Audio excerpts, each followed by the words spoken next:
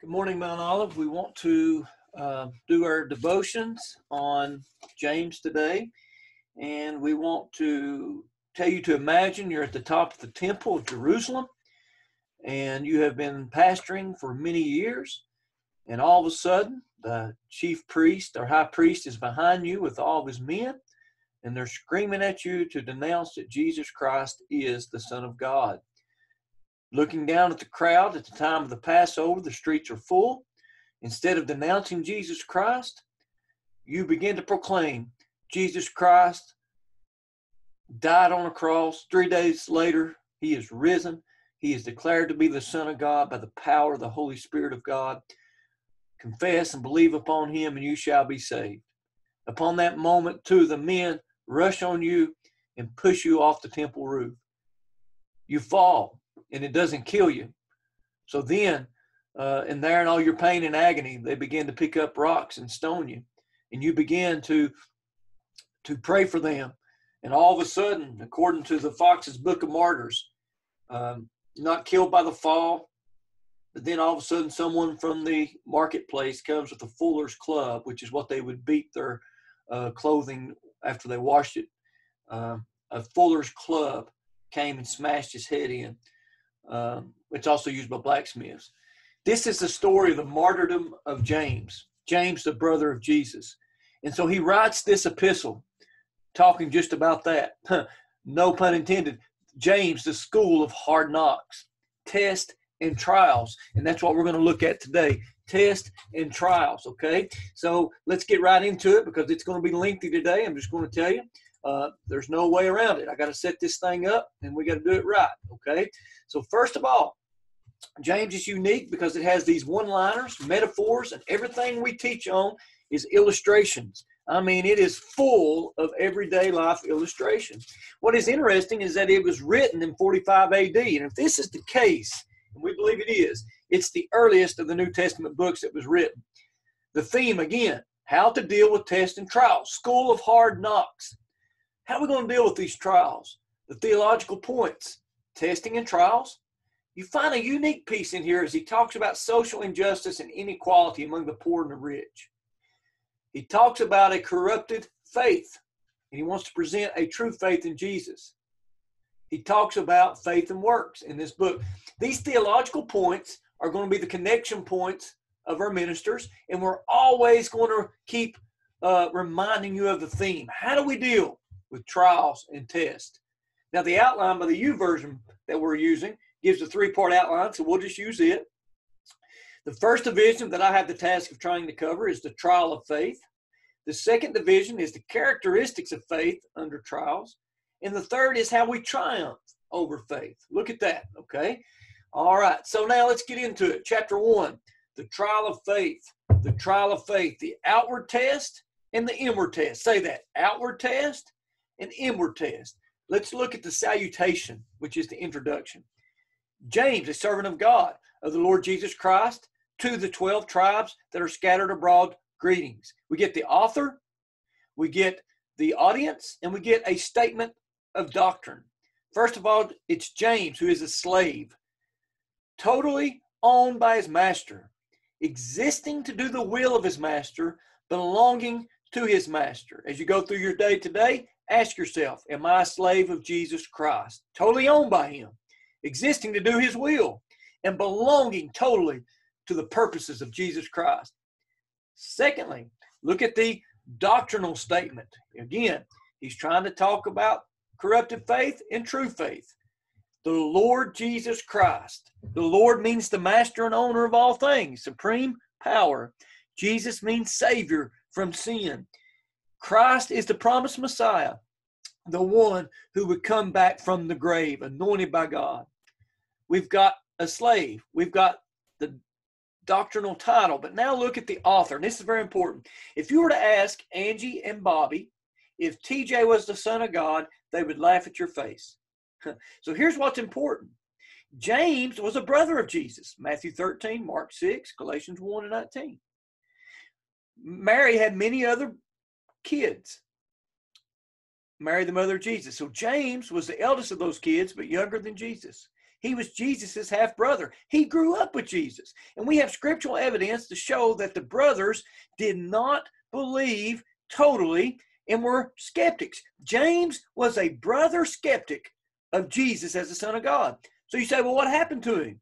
Jesus mentions in 1 Corinthians 15 that he made a special appearance to James, just Jesus and James, after he rose from the grave.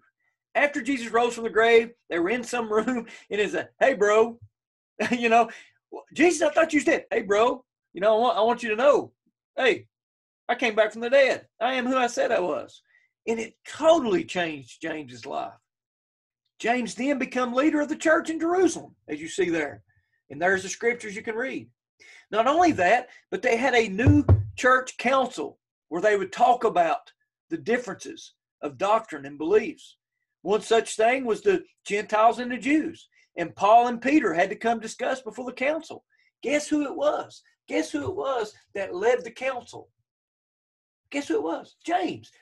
In other words, James went from being a skeptic to a believer. Not only that, but he became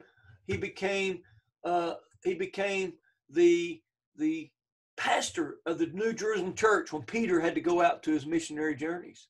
And James became a pillar as one who would lead the council of elders. So James is a very important person, okay? And so we see who James is. Now the audience is to the Jews who were scattered abroad. These Jews that were scattered abroad. What do you mean scattered abroad? When Acts in chapter 8, as you see there, we're reminded that Paul, who was Saul at the time, led the Pharisees, and what did they do? They were scattering the Christians. They were arresting the Christians. They were persecuting the Christians, and they were putting them to death.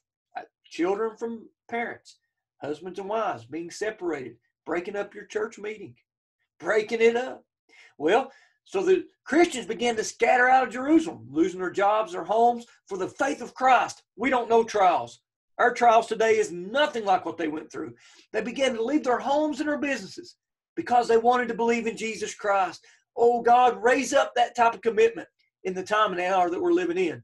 And so they were scattered abroad. No doubt began to question, did I do the right thing? Should I believe in Jesus? Should I walk away from my Jewish traditional religion and accept this Christian message? So James is writing to talk to them about hard knocks, about trials and temptations. Okay, so let's get back to our notes here. So that's the audience. Let's look at our two divisions in this chapter. There's outward test and there's inward test. The outward test, what we're facing today, does not compare to what they were facing then. There's an illustration in verse 3. Look here, James 1 and verse 3. My brethren, count it all joy when you fall into divers temptation or different trials. Different trials. You find all kinds of different trials. Look at verse 3. Knowing this, that the trying of your faith worketh patience. The trying of your faith. That word trying right there in verse 3 is the illustration of testing of silver. So I want you to look at verse 3. I want you to see the word trying. Now I want you to imagine. Imagine a silversmith. And he takes his silver and puts it in the pot. And he heats that pot up. And as he heats that pot up, the silver melts. And when he gets it to a certain temperature, the impurities rise to the top. So then he takes a net and he wipes over and gets the impurities out. And then he does it again. And then he does it again. And he does it until he can look down and see his reflection in that silver. That's what James is telling us, the guy who got thrown off the temple. He's saying, listen, when you come to trials and you come to test, understand God is the silversmith. And he's removing the impurities out of your life. It is a good thing that God's doing. He's using this to make you stronger, and he's using this to make you more pure, more holy. God's design is not to make you happy, it's to make us holy. This trial is not a waste, but it's something God wants to use in our life. God is making us stronger until he can see his very own reflection in us. That's how the silversmith knew. He knew it was 100% pure silver when he could look in there and see his reflection. Just the same in our life. That's what God's doing. God is using this trial, and he's going to bring a blessing. The trials could come through pain, death, sickness, separation, disappointments, emptiness, hurt, greed, accidents, anger, loneliness, cheating, or loss. You're going to face them. They're going to hurt. But a different perspective is that God is using this to make me more holy. God is using this to take out the impurities in my faith and to expose them in my life. God is using this to make my faith stronger to the end. Now, what is it that it produces when you take on this perspective? Okay. Verse 2 tells you, count it all joy. You can be glad. Even in the times of the coronavirus, you can be glad and you can rejoice. All this going on, count it all joy, because no, God's going to bring an end to it. And God's going to we know that all things work together for good to them who love God and are called according to his purpose. Verse 2 says, God wants to produce joy in your life, knowing that God's still in control. Verse 3, God wants to produce patience or perseverance or waiting or endurance. The illustration is this. My daughter Emma wanted to run a 5K. So I told her, I said, now we've got to pace ourselves. We never practiced or anything.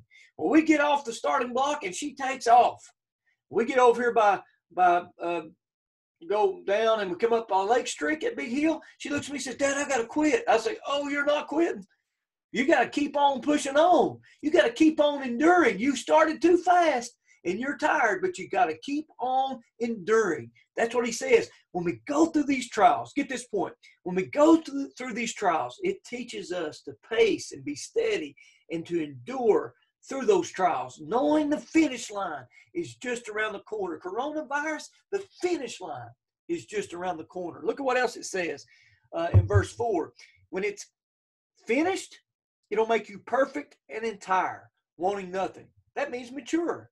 You know, when you bake a cake, if you just take them raw eggs, that may not taste too good. If you just eat that flour by itself, it may not taste too good. If you just eat that butter by itself, it may not taste too good. But oh, when you take it all together and you make it into one product, the end of the process, guess what? That homemade bread is something good to the taste. And so that's what we need to be reminded of. The trials may be bitter.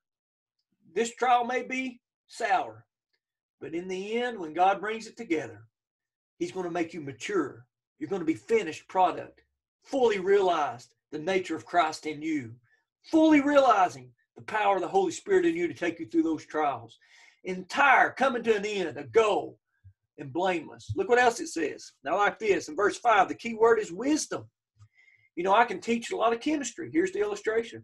I can teach a lot of chemistry, and these kids can learn the skills of chemistry. But if they never put those skills to use, it's just knowledge. But when you put those skills to use, it becomes wisdom. The same thing here. In the trials, you take what you read out of God's word, what you learn about your faith, and you have to apply it. And so then the knowledge and the skills become wisdom.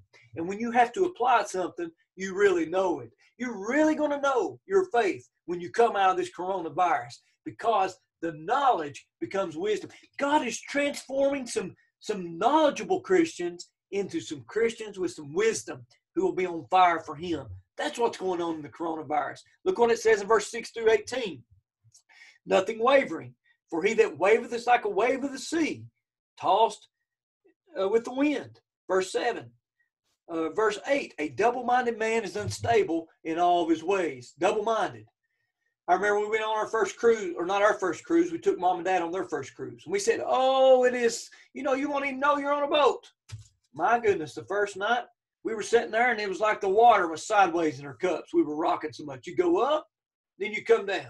You go up, then you come down. That's what it's like with people who don't take the right approach to trials. They're up and they're down all the time. They're yes and they're no. But he says one great purpose of going through these trials is God teaches you how to be stable in the bad times. God teaches you how to be consistent. God teaches you how to be anchored. God teaches you how to be strong and stable in your Christian faith. That's a product. That's a product. That's a product of going through trials and testings. You're stable. All right, look in verse 10. Trials and tests bring humility, right? We learn more dependence on God. Who's learning more dependence on God in the coronavirus? Yes, sir. And more respect for others, more empathy and compassion for others. That's in verse 10. Okay? And so he also talks about a social injustice here. The difference between the poor and the rich. And what he makes a point here in the middle of this, there's a connection that I talked about at the beginning of the lesson, is that the poor will be exalted in heaven if they're seeking after the things of heaven. There's another reference to the Sermon on the Mount here, and there's quite a few of those. But the rich who are pursuing things, there's nothing wrong with being rich, but when your life's about pursuing things on this earth, he gives us an illustration. It's like the grass in the hot sun. It's like the flower that soon fadeth away. Everything on this earth will soon fade away. It's only in heaven, right, that will be exalted. So he says, let trials and tests, no matter what loss you have in those trials and tests, let them humble you. That's kind of what's happened in this virus, isn't it? It's kind of what's happened. We've learned that some of these material earthly things don't bring us joy, and that one day they're going to fade away anyways. And so let it cause us to be humble. Look in verse 12. There's a blessing. There's a blessing. Okay? It says in verse 12 that a blessed is the man. And that is a reference again to the Beatitudes. Why? He'll receive the crown of life. The person who faces trials and temptations in this life will actually be crowned with eternal life. What a blessing. What fortune. What a position of favor. And then it says what? That they'll also learn love. We'll learn to love God deeper. We'll learn a deeper relationship with God when we tether our souls to Him and we hold on to Him through the greatest of trials. That's the first division, the outward test and what it produces. Again, I want you to look at this. Go back and read this. When we take the right approach to testings and trials, the outward test, take the right mental approach, it'll produce some wonderful things in your faith and remove the impurities. Let's look at the next division. The inward test. The inward test. Now, he's very strong on this. He calls it temptation. And look at what he says in verse 13. Let no man say, emphatically, don't rationalize or justify your own behavior. Verse 13. And then he's saying very emphatically, don't blame your sin on God. Sin is contrary to the nature of God, and God never tempts a man to sin. God is not to blame. Don't you dare, TJ, make your sin about God. It's something about what's in you. Verse 13. It's something about what's in you. See, we've made a transition. We talked about the outward test and our approach to those outward tests and what it can produce in my faith. And now he's talking about the inward test of temptation. And he does a very powerful thing here. One of the most powerful things in the Word of God right here, one of the most powerful things in the Word of God is the progression of how temptation brings us to sin and the end result of sin. This is a very powerful scripture, and I want you to get this, okay? Very powerful scripture. Let's look at this. The progression of sin. Verse 14, it says, it's not of God, but it's our own lust. It's not, don't make this about God. It's about you and what's in you. And there's a lust in you. A lust, a craving, an urging, or longing. Here's the illustration. I walk in and I'm on a diet. And Roz is fixing some homemade cookies. Some of y'all can get this. I've not ate anything all day long. And I know, I've vowed, I'm not eating those cookies. Those cookies are bad for old TJ right now. I'm overweight. I'm not going to eat those cookies. But I've not ate anything all day long. You know what happens in me? An urging, right? A desire to eat those cookies. Now, I've said those cookies are bad for me. But if I don't watch it, I'll eat one of those cookies. And that's exactly, we all know what it feels like to know something's not good for us, but to want it anyways, don't we? That is a lust. See, temptation doesn't start with God. It starts with one of those cravings and urgings and longings inside of us. And sometimes those are good, but sometimes those are bad because we're fleshly people. And we all know the feeling of knowing something is wrong, but wanting it anyway. Now, here's the second thing. Now that feeling begins to entice us. We begin to think about it. We begin to plan on it to lure us, to draw us away. Illustration, here's what he's using. We're going fishing. We know in a certain type of area with certain type of water and certain type of growth in the water, we can use a certain type of lure. And that lure will look like it'll be a pleasurable food to the fish. And that fish will swim out and grab that lure. That's what he's saying here. We look at something and say, man, this would be so good for me. There ain't nothing wrong with this. This will just make me happy. Everybody will be okay. It'll bring me so much pleasure. The desire turns to enticement. and we begin to plan on it. We begin to think on it. We begin to let it linger, and that's dangerous, because then in verse 15, the progression is it becomes sin. It's conceived. We take the action. We follow through. We get the hook in our flesh, just like the hook in the fish. We should have swam away, but we swam towards.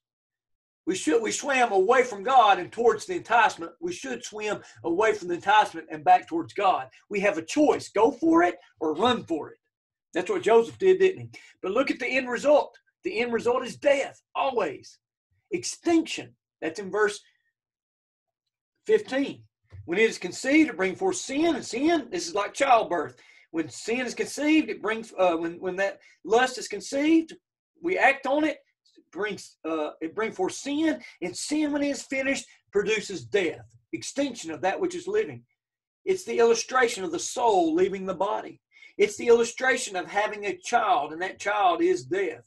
Something good, something alive in your life will always die when TJ follows after sin. It's us leaving God's plan. Stop. Application. Here's a good plan for you. First application in the first division. Start taking a different approach towards suffering and trials. Count it all joy. Let it produce those things in our faith. Second application, if temptation attacks my thoughts and I know it's something not good for me, immediately push that out of my mind and focus on Christ. Swim away and swim to Him. It's simple.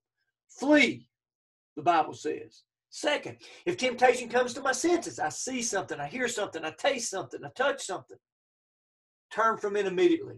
William Barclay says it's something that can be nourished or stifled.